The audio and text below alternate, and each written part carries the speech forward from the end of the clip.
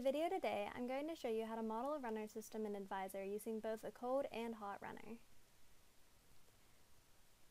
Whenever you have your part imported into Adviser, you need to set your injection location.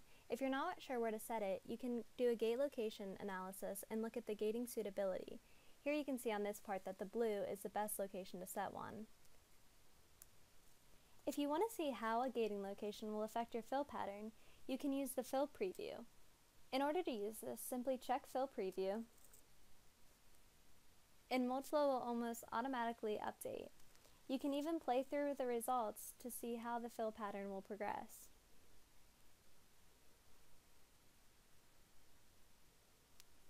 This looks good, so let's go ahead and start building our runner system. First, what we're going to do is go up to the Geometry tab and change it from Part Only to Single Cavity. Next, you have to set your parting plane. So this is going to be where the end of your gate is, so keep that in mind whenever you set it. And next, you want to take a look at your mold size. So here, I'm going to keep mine the same, but if you want to change it, all you have to do is change the numbers and hit Apply. Next, if you change your gate, I want to change it to a hot runner. So I'm going to select it on the injection location 1 and change it to hot. I can change the gate shape to circular tapered. I'm going to leave it from a start diameter of 7 and an end diameter of 2. If you hit OK and apply, it creates this gate right on the injection location that you selected. This looks good, so let's go ahead and build a sprue off of this. Go up and click on sprue, and it automatically sets it to the middle of the mold, but I want to build it off of the gate that I just designed. So if we change the type, we can change it to a hot circular runner. I'm going to leave it at 7 millimeters. All you have to do is hit OK and apply, and it will build it right on top of the gate that we just created. There you have just a very easy way to create a hot runner right on top of the part that you just imported.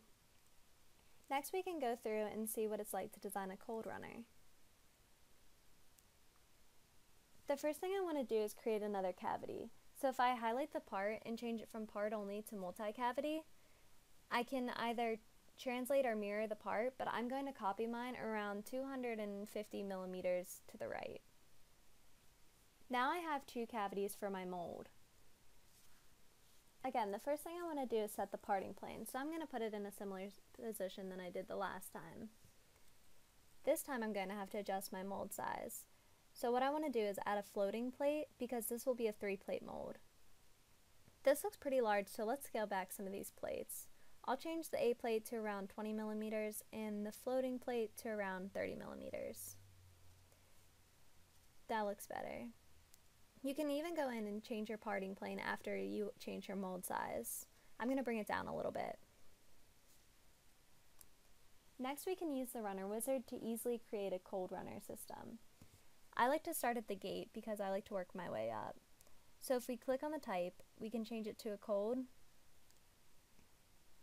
circular tapered gate. I'm going to leave it from 2.5 to 6 millimeters. If you hit OK, then you can go up and change your runner. You can click on the properties, but I'm going to leave it as cold circular, but you can change the runner shape to anything that you like. Next, let's work on the sprue.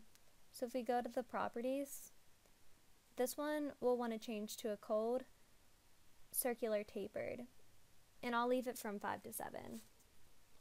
This time I'm going to keep it in the middle of the mold. So if we hit OK, it automatically builds the runner system for us using the wizard. You can even change the runners if you don't want them all to be the same size. So I can change this to be a circular tapered, going from 7.5 to 6, and hitting apply, and then doing the same thing to the other side just by double clicking.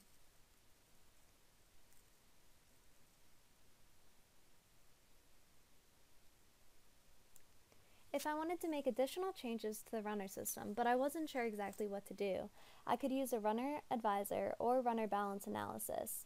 This can be used to view specific results that provide feedback on the size of the runners, and you can automatically hit apply and it will change it for you.